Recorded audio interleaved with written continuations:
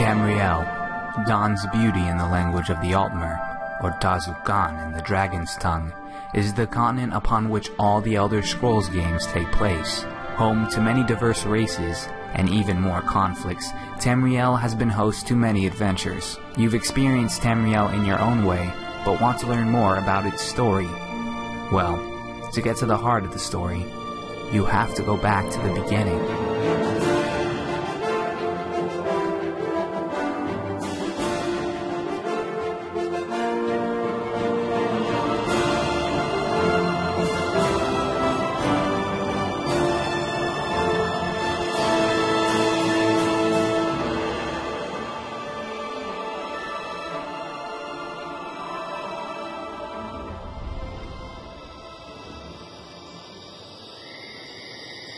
Every province of Tamriel has its secret histories, but no land in the Empire is as undocumented and unexplored as Black Marsh.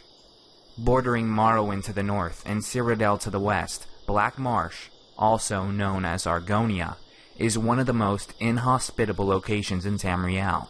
The water-soaked landscape gives way to dense swampland, which is teeming with flesh-eating insects, poisonous plants, and disease.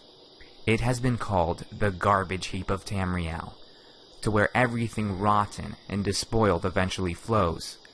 But for those resilient enough to live there, there is a dangerously alluring beauty to be found within its borders. The original natives of Black Marsh, and maybe even Tamriel, are as mysterious as the province itself. That's because these ancient natives are a species of sentient trees that grow in the heart of Argonia, the Hist. The Argonians will tell you that the Hist are more ancient than all the mortal races, older than the oppressive elves, and surely older than the hot-headed races of men. The Hist have existed since time immemorial, and their connection with the Argonians runs deeper than any root. Very little is known, and even less is understood about the reptilian denizens of Black Marsh.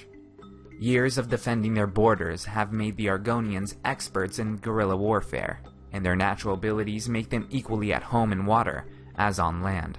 They are well suited for the treacherous swamps of their homeland, and have developed natural immunities to diseases and poisons that have doomed many would-be adventurers into the region. They are, in general, a reserved people, slow to trust and hard to know. Yet, they are fiercely loyal, and will fight to the death for those they have named friend. While Argonians appear reptilian in nature, they also exhibit qualities of fish and amphibians. They are able to breathe underwater through small gills behind their ears, and swim using the same method as that of a tadpole or eel, moving their tail side to side to propel them through the water. Argonian appearance ranges from reptilian to almost human. This is caused by the Hist sap that they ingest as hatchlings, which ceremonially takes place on their naming day. Speaking of ceremony, the Argonians revere the Hist with an almost religious vigor.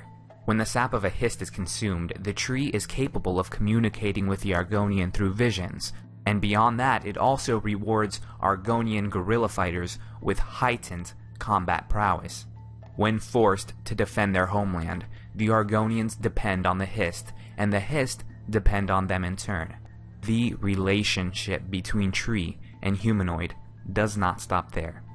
The Argonians apparently believe that the Hist have given them their souls, and when they die, their souls are returned to the Hist to be reincarnated into a new Argonian.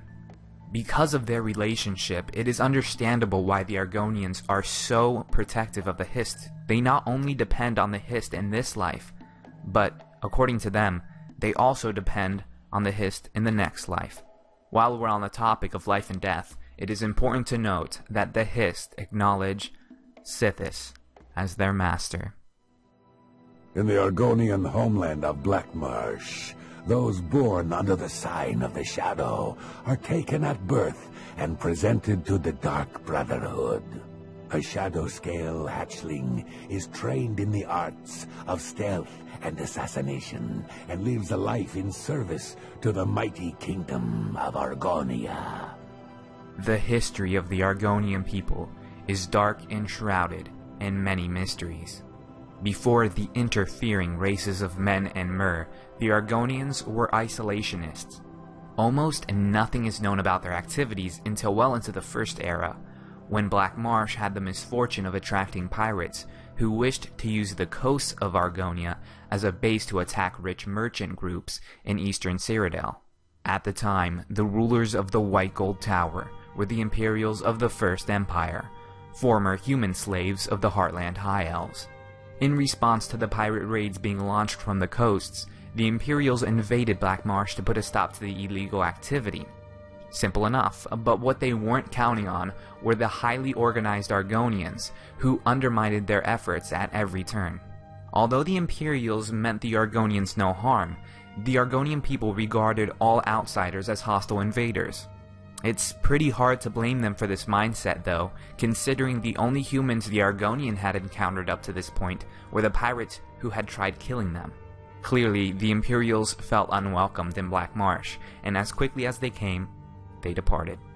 The Argonian people will not be brought into the Imperial fold until a year after their defeat at what is called the Battle of Argonia, which took place about a century later. Even with an Imperial yoke, Black Marsh proved far too wild to tame, and the Empire was only able to govern the outskirts of the swampland. It was considered suicide, even for the Empire to try and penetrate Argonia's harsh interior. Home of the Hist. Imperial occupation in parts of Black Marsh went on for centuries.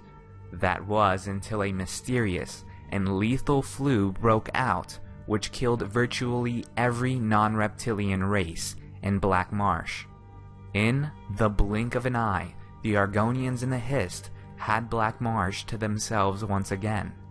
The true origin of the disease remains a mystery to this day. After the pandemic, the Argonians enjoyed the peace of isolation, but it was short-lived. When the Daedric prince, Molag Bal, sought to make Tamriel burn in the Second Era, even the reserved Argonians were forced to lend their swords in the fight for Tamriel's survival. In an effort to avert the crisis, the Argonians reluctantly pledged their blades to the Ebonheart Pact, where they used their natural abilities to serve as scouts and skirmishers. After this crisis was over, most Argonians were glad to live life in the swamps again, where they would hopefully be left alone. They should have learned by now that in Tamriel, a life without interference is a pipe dream at best. At the dawn of the Third Era, a man by the name of Tiber Septim came riding in with his imperial legions, ushering in his empire. And if there's anything we know about empires, it's that membership is not optional. Saying Tiber Septim conquered Black Marsh is a bit of an overstatement. He gained control of the borders and major cities along the coast, but Tiber Septim was a wise military strategist. He knew what it would mean to face the Argonians in the heart of their homeland.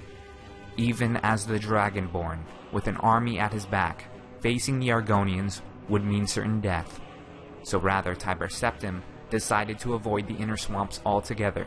He met with little resistance from the Argonians. I suspect that at this point in history, the Argonians and the Hist knew the human races pretty well. After all, they had fought alongside the Nords in the Pact. As long as men controlled the outer rims of Black Marsh, their people were left alone.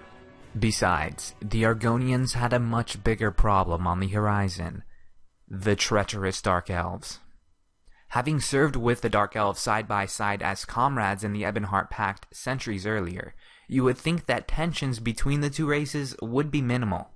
Unfortunately for the Argonians, the very traits that enabled them to survive so well in the swamps of their homelands also made them ideal slaves for hard labor in the regions of Morrowind. After having spilled blood together, some houses of Morrowind still managed to justify the enslavement of entire tribes of Argonians, despite the disgust and frustration of many people throughout Tamriel. In time, the Argonians will seek their revenge on their elven masters, but that, dear viewer, is a story for another day.